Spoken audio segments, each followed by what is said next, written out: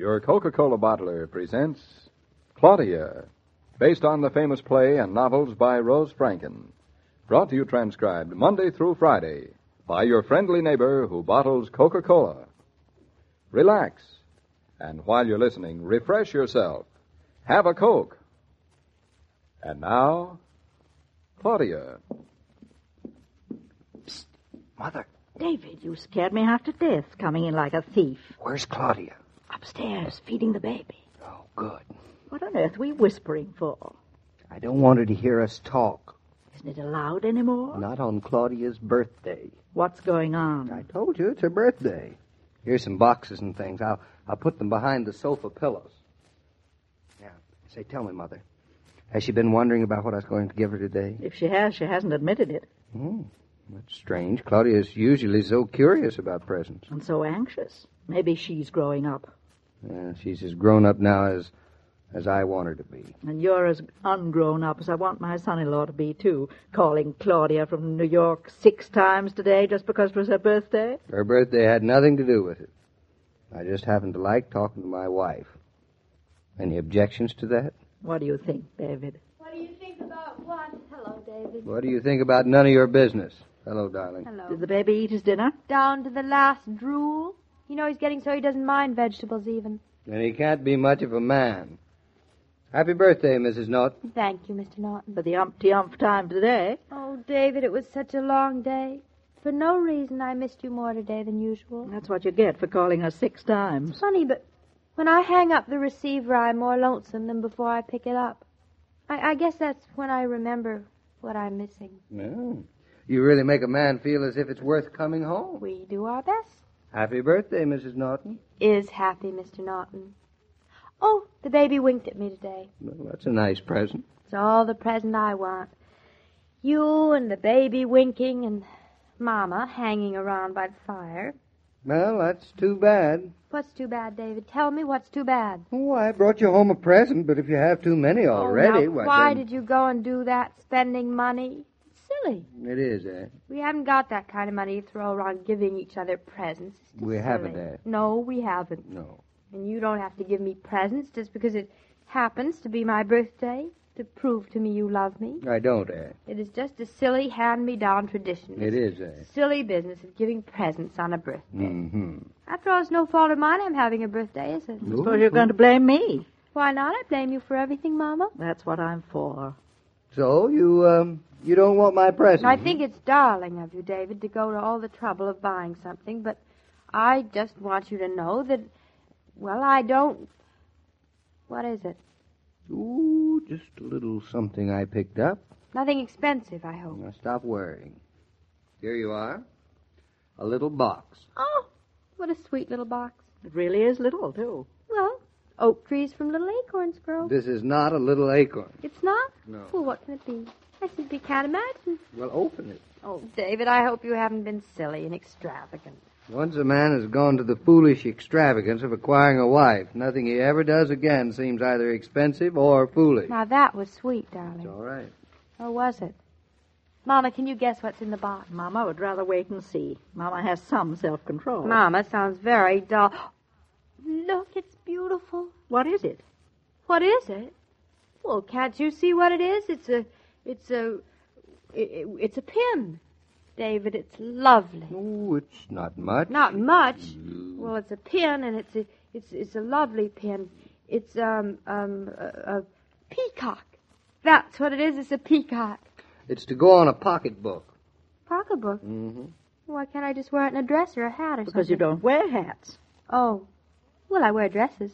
It doesn't belong on a dress. Who says? The man at the store where I bought it. Oh, what's This he know? peacock belongs on a pocketbook. See, I never heard of such nonsense. Whoever saw peacocks on a pocketbook? I don't care about peacocks on a pocketbook. I care about them now. This peacock belongs on a black suede pocketbook. He would look stunning there. I shall wear him where I shall wear him, and it will not be on a black suede pocketbook. David, I love him. I'm devoted to him. Mm-hmm. Well, why won't you wear him on a black suede pocketbook? Because I don't want to. Because I don't want it. Oh, shut up. Or because you don't own a black suede pocketbook. And because I don't own one either. I don't want a black suede pocketbook. I never did. I never will. They rub off. She's sweet, isn't she? What she doesn't have, she doesn't want. My daughter has a beautiful spirit. Now, hush up, you two. You, David, have given me the present, and now your part is over. And Mama's only Mama. My, what a handsome bird he is. Who, me? Stunning. Well, you're not so bad, but I was speaking of the bird you just gave me. I think I'll wear him in the middle.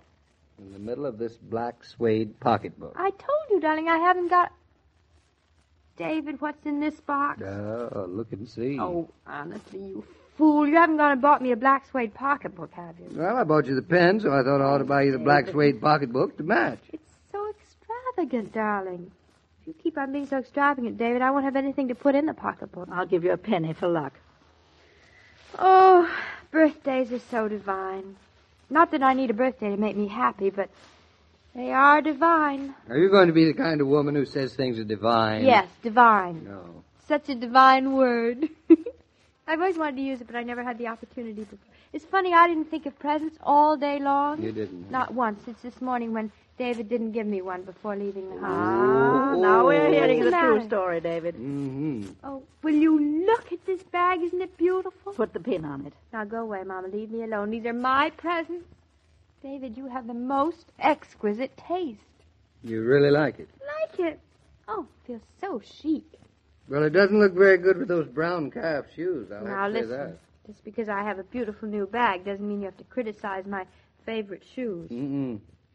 The fact is that they don't go very well together. All right. I only carry the bag when I have on my tan shoes. Tan shoes Suit and you? black suede. The tan shoes will match the peacock's tail feathers. David, you're really sweet. Just because I brought you a little present? Is that... No, darling, not. Just because you brought me a little present, because I know what it meant for you to buy it for me. Well, I must say that I can't stand the sight of that bag with those shoes you're wearing. Can't you think of No. anything to admire instead? It just seems to me that you have a black suede bag, you have to have shoes to match. Listen, who do you think you are, a millionaire? I don't have to be a millionaire so my wife can wear suede shoes, do I? Oh, Mama, it's awful to be married to a man who's a perfectionist. It's so expensive. Here. Try these on, see if they fit. Shoes? Shoes? Oh, where'd they come from? From the store. Where do you think I made them?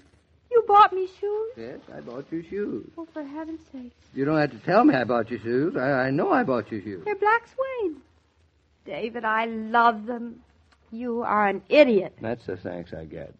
It's all the thanks you deserve, spending your hard-earned money like water. Oh, look at these stunning shoes. Look, they fit me perfectly. They're not too small. They No. make your foot look small. Why do people always object to another person's foot looking small? Look, I can wiggle my toes and see. I don't see. They do look small. Stop fussing. I told the man your size, and he said they'd fit, but they do look small. David, a good shoe is supposed to make a person's foot look small. That's why they're so... David, these shoes must have cost a fortune. They're such beautiful quality. Money. Is that all you can think of? Oh, it's a good thing one of us thinks of it. Listen, how do you think I look walking in my new shoes? Not bad from the ankles down. I always did say you had a pretty nifty ankle. Oh, is that what you always did say? Oh, I feel absolutely wonderful. Well, if you can get those shoes to come back over here, there's something else that goes with them. David, you've gone out of your mind, completely berserk. No. If a man is berserk because he buys his wife a few things she's been needing desperately, You well, make then me sound as if I were going around threadbare. You wouldn't buy yourself anything if you were going around threadbare. Here. Black suede gloves? Oh, Mama. I'm never going to wear cotton or wool again. Never. They're your size. Try them on. How'd you guess, David? No guess. Didn't you give me your hand well over a year ago, Mrs. Naughton? See, that's what happens, Mama. You give a man your hand, and the next thing you know, he gives you a glove. Oh, was ever a woman so spoiled? Not that I know of. Gloves and shoes and a pocketbook, a pin. Say, what are you going to wear all those things with? With a dress, what do you think? What dress? Now, how do I know what dress? I'm not in my closet. Do you have a decent dress to your name? What do you think I've been wearing this last year? Well, you can't wear a dress you've been wearing for this last year with shoes you haven't worn for an hour. And why not? Because it just isn't done, that's why. By who? I mean, whom? By the leading young women of the community. Oh, honest. By wives of prominent young architects. Well, that just shows how much you know about wives of prominent young architects. Why, black suede accessories go with practically everything, don't they, Mama? They're very adaptable. See? Well, I wouldn't buy my wife black suede accessories to go with practically anything, thank you. And since she doesn't have the sense to realize that black suede accessories should be worn with a very special and spiffy black dress.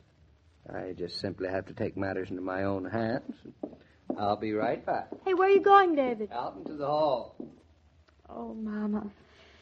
It's so wonderful to be married to an idiot. How you ever inveigled him into marrying you, I'll never know. Mama, did you help him buy these things? I did not. I didn't even know about it. Oh, poor darling. He must have hated every minute of it. You know how he hates shopping and to buy women things. It must have been miserable. He wanted to do it. I know, but even so, it must have been an enormous effort for him. A diamond bracelet wouldn't be half as valuable to me as that effort, Mama. I should hope not.